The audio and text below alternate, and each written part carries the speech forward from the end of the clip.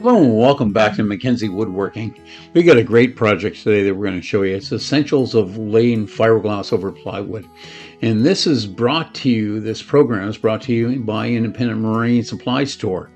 They're a store located in central Vancouver Island. They're a marine supply store with fiberglass and epoxy and all the bits and pieces that you need for your boat or motorhome or RV. They've been in business for over 30 years, and their staff have got a tremendous amount of knowledge that can help you through any project. So go on up and see them or give them a call, and they should be able to help you to complete any project that you're working on in the marine field. And it's a great store. They've got all the bells and whistles. So if you're looking for some bling for your boat, go on up and see them, and they'll take care of you. So here we are, we're going to start our project. And like I said, this is sort of the essentials of laying a fiberglass mat, which will be an 1.5 ounce mat over top of plywood. And the plywood that you always want to use is marine plywood. And this is, well, actually not marine plywood, but exterior plywood. And this is fir. So this is just a prototype piece that we're doing here. What we're eventually going to be doing and showing you is we're doing a holiday trailer roof. So this is a beginning on that project to show you the procedures and the material that we'll be using. There's actually a cutout of the roof on the holiday trailer. That was the vent portion, but you can see how thick the mat is on top of it, and that's a piece of 1.5 ounce mat that has had polyester resin on it. So we're going to start off. We've got our deck surface there, and we're going to be I just showed you we had some lightweight filler there, Bondo, and there's the fiberglass resin, which is a polyester resin, and there's the catalyst. Over top of that we'll be putting gel coat, and you want to make sure that it's unwaxed. And what you'll have to get for that is a product called Air Dry, and it's basically a wax that you'll be adding. We add anywhere about between 15 and 20% depending on the temperature. There's the mat will be going down, and we also get the 4-inch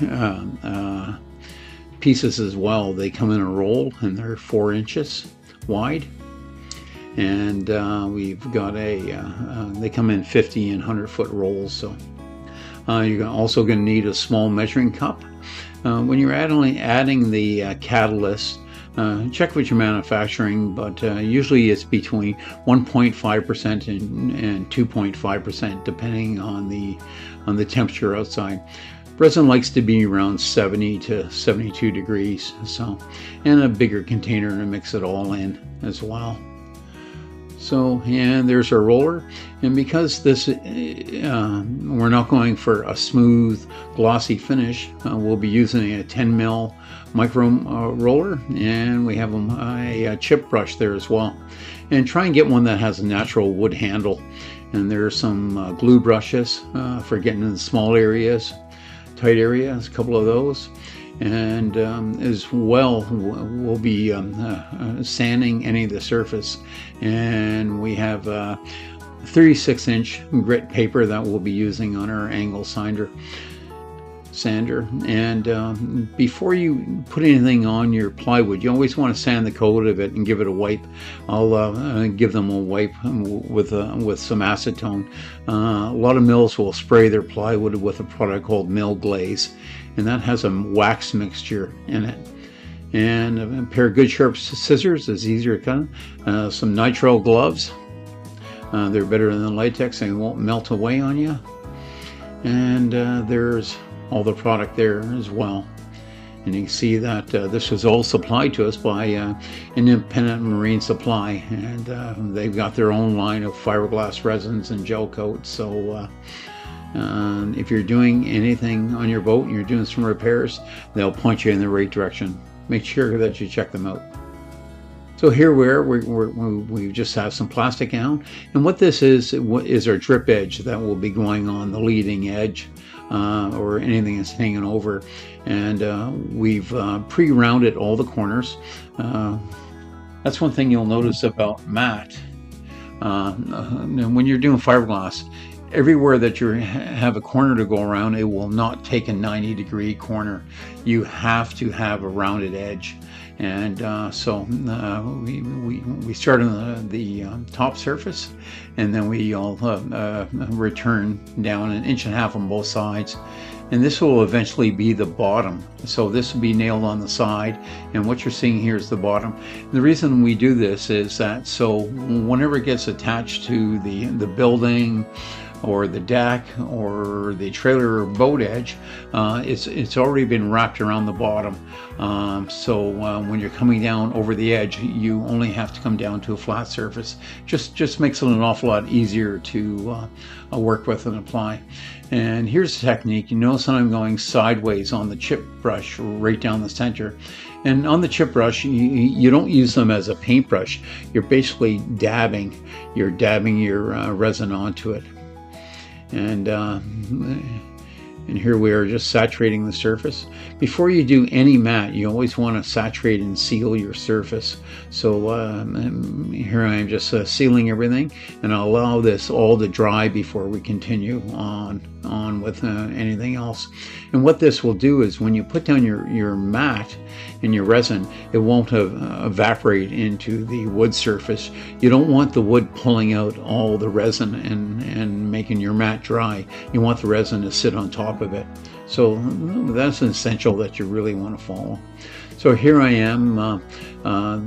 This is parchment paper, and this is, like I said, this will be the bottom edge, but I want it nice and smooth. So what we do is we cut parchment paper, smooth that out with our hands or a trowel, and you can see right through it that you're getting it all smooth. And we'll leave this for 2 or 3 hours, and then we'll peel that off, and that'll give us a perfectly smooth area. Here I am making up some Bondo to fill any imperfections. You can see that there's some holes on the plywood stuff. You don't want that, because when you're pouring your resin over top of your mat, you don't want it to fall down in the holes and leave your mat dry. So you want to fill all those. And what we use is a lightweight easy sand Bondo. And you want to make sure this all goes solid color. You don't want any zebras. And just keep on laying it over until it goes to this will be a light blue, but there'll be no marks. And there it is there. We've filled the screw holes and any of the pivots as well too. Got all those little craters filled right up to the top.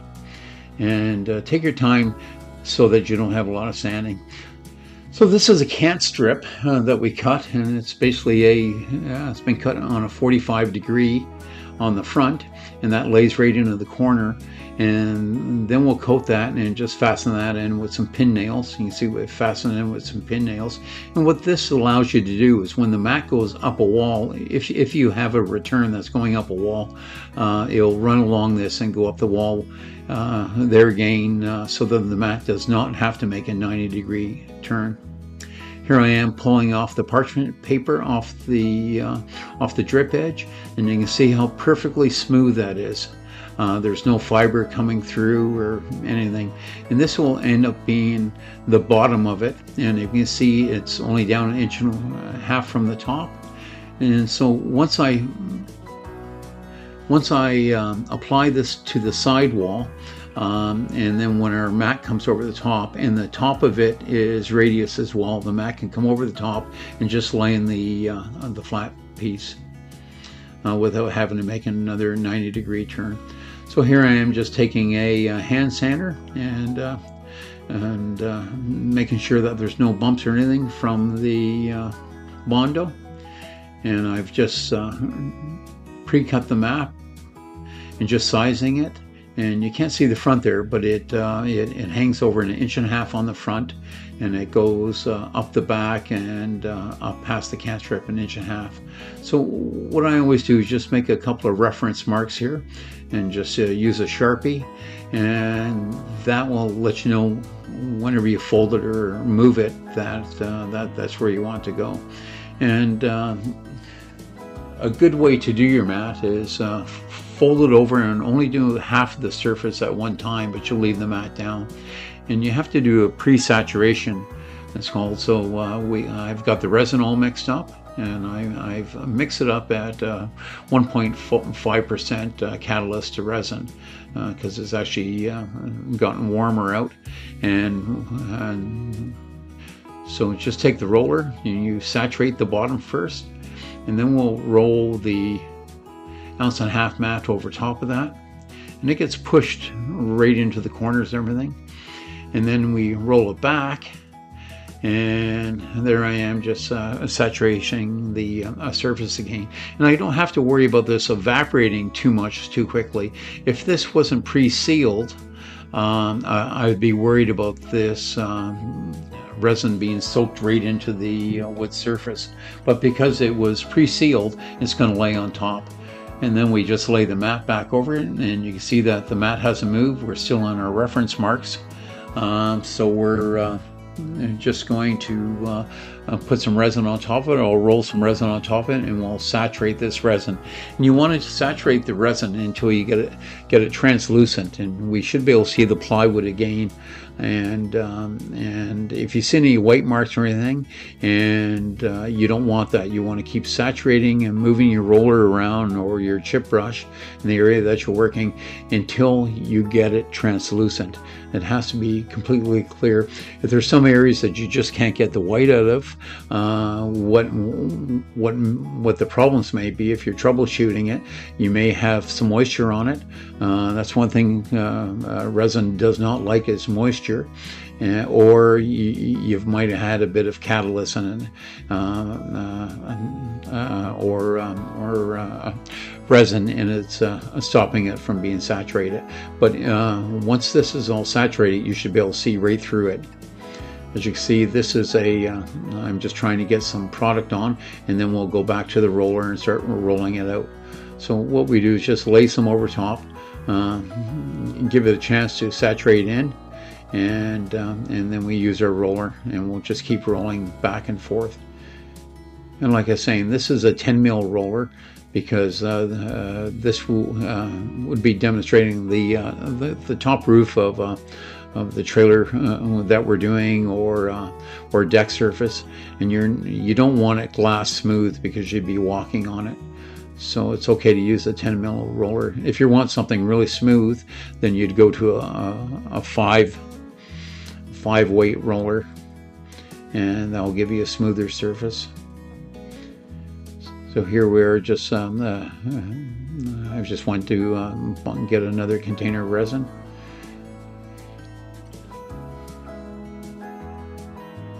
and we'll just roll that on. And once it gets saturated, you roll it on and get some product on top, and just wait a couple of minutes for it to sort of saturate in, and then we'll roll it back and forth. And you just want to keep working the product until you get all the white out of it, and push it tight into the corners and over the top. What I'm doing, you can see that I'm pushing into the corner, and you want to make sure that it's tight into the corners and then up the wall as well, and that there's no air voids or anything in it. And this is where I'll use my chip brush. And like I said, with the chip brush or fiber brush, you're just pushing it into the surface. So here we've done the edge on the front, and you can see I've done the same thing. I have the parchment paper cut, and we've laid it over the top. So this is all dry now, and I'll peel that right back. And that's because I want this face edge and the top edge to be nice and smooth. What I'm showing is, this is what we'll be doing the roof on the holiday trailer. So I want a nice edge that you'll be seeing. So there's no fiber coming through that edge. It's smooth, and it's you'll just need a light sand and then gel coat it.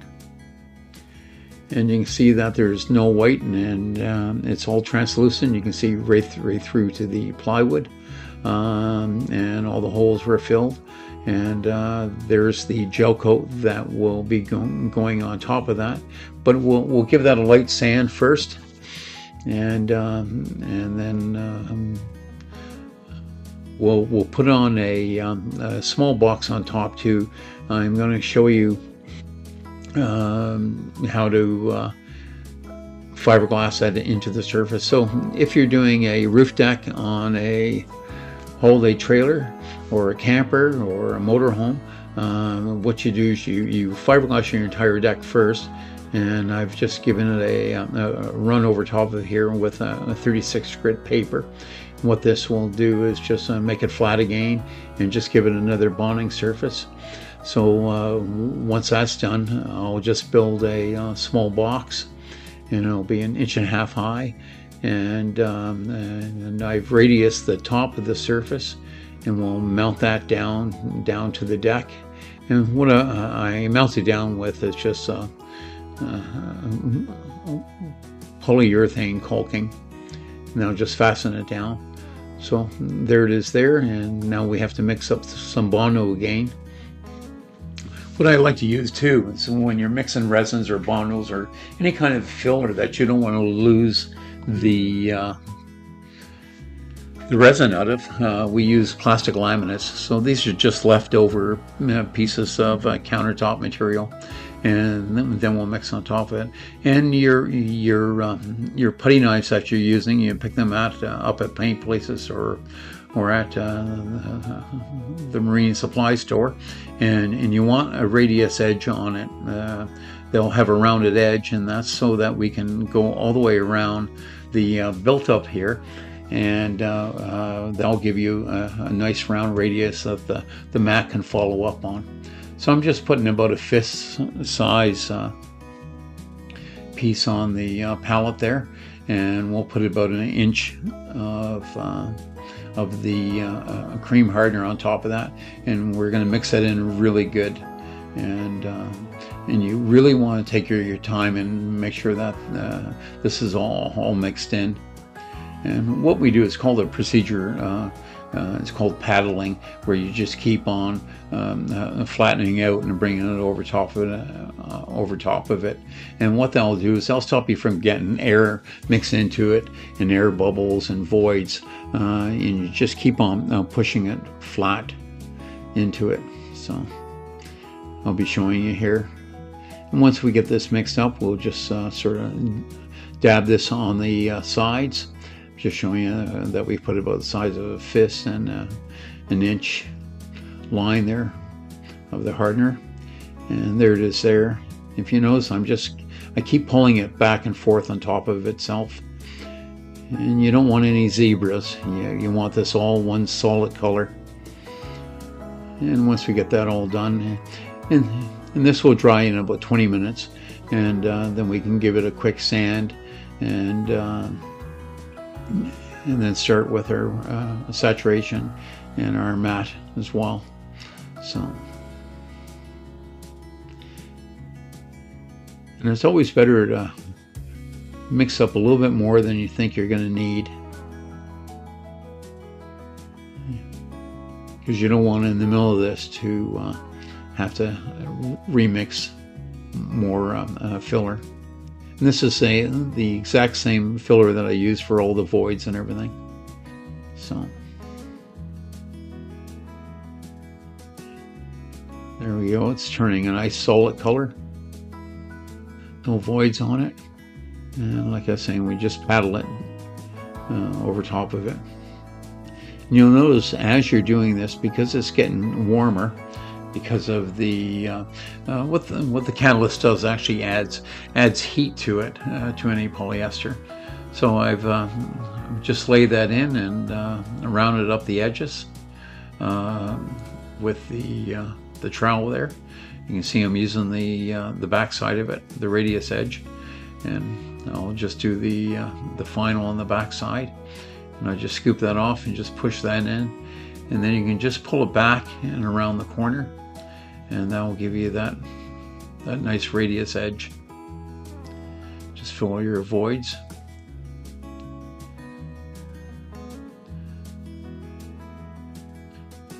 Be prepared. This stuff is sticky. Unless you're an auto body guy that uses it every day, you're probably going to pull your hair out. But just take your time and get it on, and you can always sand it if you put too much on. But But it's important when you pick up your putty knives that you pick up the ones that have a radius edge, or you can make one if you have a bit of plastic around, but it's just as easy to have one with a radius edge. Remember, just tapping up corners there. You just top that up so it's nice and smooth. I'll just run that all the way along.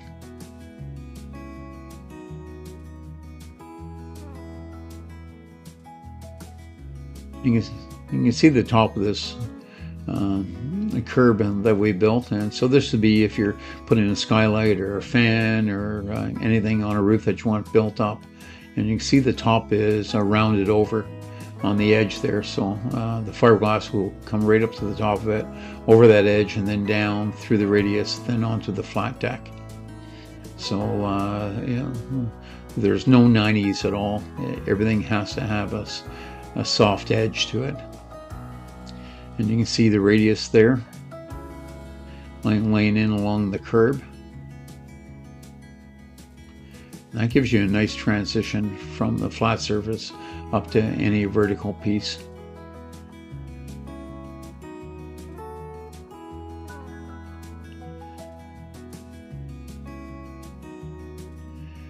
And once that dries, and this is about 20 minutes later, and I'll just give this a sand now. You can see I have a piece of foam there. I've just wrapped that with 60 grit paper and just rounded off some foam, and I'll just run that back and forth on the radius, and we'll go all the way around. What that'll do is just give me a nice uniform edge. And if you have any bumps or dips, that'll take that off at the same time. And I usually make 3 or 4 of these sanders up ahead of time of any project that we start, and we have one flat edge and a 90-degree edge, and then the round edge on our sanding sticks. And then I'm just going along making sure if there's any leftover resin left anywhere that we just take that off, and just double checking that it's nice and smooth. You can see that the lightweight really sands nice and smooth. And this is 60 grit paper that we're using again. So, and I'm showing you, this is a bit of a trick that we like to use, or a principle, not really a trick, but you tear your sheet in half, and this will give you a feather edge that's going down onto the flat deck surface. So whenever the resin dries, you're not going to notice a hard edge. This will flare out onto the deck. So I just cut about a 2-foot piece, 8 inches wide, and then just rip that right down the center. And then we'll just tear off the size of the pieces that we need to wrap this curb. And there's a smaller piece, and you notice it's flared on the end and on the sides. So the hard edge, which we call the cut edge, will be starting on the top of the curb. So here again, just saturating everything first. Pre-saturation, it's important to have that. And then that already, as soon as you start laying your mat on it, you actually know that the resin will start to penetrate the mat. So we'll just do the entire surface. Like I said, this is just a prototype or sample so that I can walk through all the processes with you and show you what's being done, because our bigger project that we have coming up is fiberglassing a holiday trailer roof, and that'll be a roof that will be good for 25 years. So we've taken off that material that they use on fiberglass roofs and actually put on proper plywood. They use door skins on the one that we're redoing, and they've all delaminated. So you'll have to look for further videos coming up. And here we are using the chip brush again, and you just push that into the corner. And remember, these brushes aren't used as a paintbrush to drag the paint. You're just dabbing it. And when you get to your corners, what I like to do is just tear them. If you're uncomfortable with that, you can use scissors, but if you tear it, you'll be able to just wrap it around the corner and then blend it in. What we'll be using is a thing called a bubble roller or a laminate roller. It's just a steel roller which will laminate the sheets together and make sure that there's no air pockets in it. And I like using a small one. It's about a 3/4 inch roller, so they come in all different sizes. But we'll just keep going all the way around with this. And you can see how I just tear off the bits and pieces in the corner. And the little pieces that I tear off, I use them for reinforcing on the corner. So once we get the wraps done, I'll take those small pieces and just push them into the corners and laminate them on. So there'll be 2 or 3 layers on the corner. And then I just dab that on. And you'll notice with the chip brush, once you push it in, I'll just run all the way down the top edge, and I split each side right down the center of the brush. And this is a 2.5 inch chip brush. This is the size that I usually use on all our applications, is 2.5 inches. And make sure that you always get one that just has a solid wood handle, so you don't have a problem with the plastic melting in your hand. You can see I'm just dabbing it in again. You want to use this as a dabber everywhere that you go, so you're not dragging the mat out of the fiber out of the mat. And we'll just push this all into the corners. And then I've just gone on to retrieve the glass roller, the laminate roller. Some people call it a bubble roller to get the bubbles out, but it's for laminating fiberglass mat. And there it is there. And you just push that right into the corner, and then up the top, and then over the top. You see how that lays everything nice and flat. And then I'll go around to the other side and then back and forth, and you just keep on bringing your mat together and making sure that there's no air left down there. You don't want any voids, you don't want any of that white. And if it you may want to get in there and tear it apart a bit to make sure that everything's laminating over the top.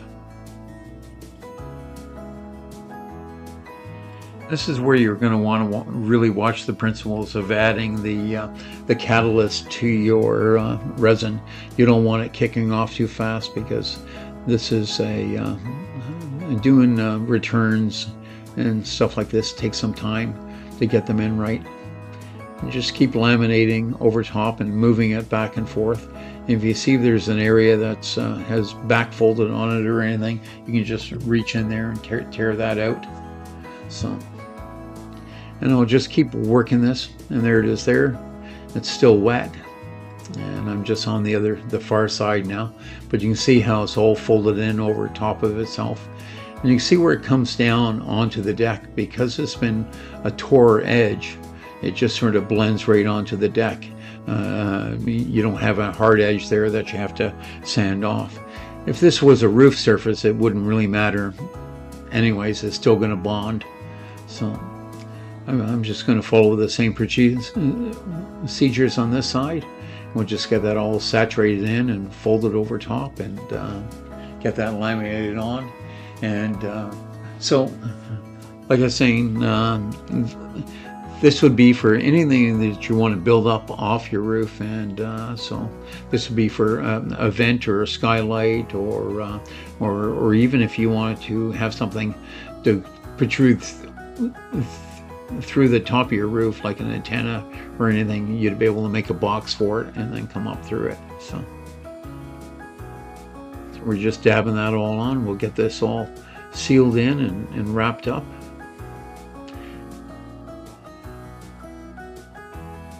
It's the same procedure. And there it is there. And so it's all glassed on, and I've just given it a rough sand there. And so you can give it a wipe off. And before you do your final coat, it's good to give everything a wipe with some acetone and a rag. And I'm just showing you I've thinned down the gel coat. This is gel coat, and what I use is styrene, and I use about 20% styrene, and then 10% air dry, which is a wax, and then your 1.5% catalyst, and you mix that in a big container. And there again, you want to mix enough that you know you have enough to cover your job.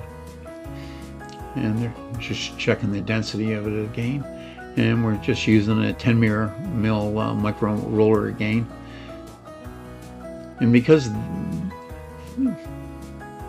this is a deck surface or a roof surface on top of a holiday trailer, you don't want it glass smooth.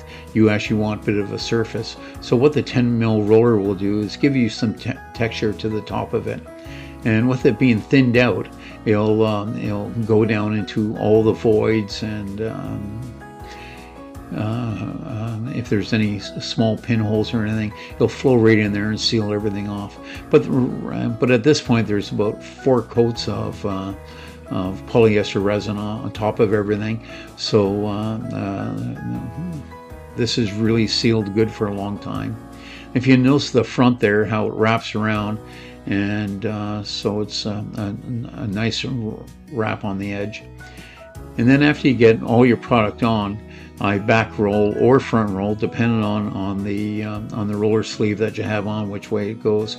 But I'm just showing you the texture there now with the top surface, and that's ready to go. And we just have to wait till that cures off. And if you pop the vent on that hole, that would be the top surface.